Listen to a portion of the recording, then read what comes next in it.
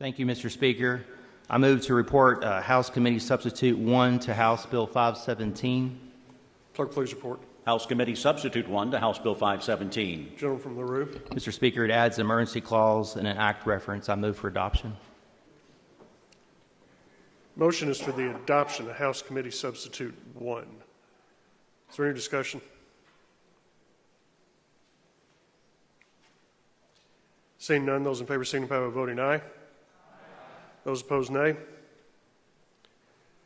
House Committee Substitute 1 is adopted. Gentleman from LaRue. Thank you, Mr. Speaker. 3 weeks ago, Wyatt Copley, a young man, came to Page from the gentleman from Todd and myself. Wyatt was here working before his school day started early and left long after his school day would have ended, Mr. Speaker. However, Wyatt was counted absent from school. Wyatt had perfect attendance this year. Mr. Speaker, HB 517 is a bill to correct the injustice done to Wyatt and all those students who choose to serve the Commonwealth by coming to Page for the General Assembly.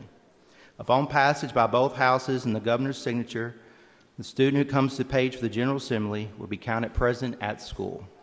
Also, this bill will continue a long-time practice of students being allowed to miss 1 day of school to participate in the state fair. That is an ongoing practice now. It's in statute, but Mr. Speaker, it is hard to find, and this brings it to the forefront.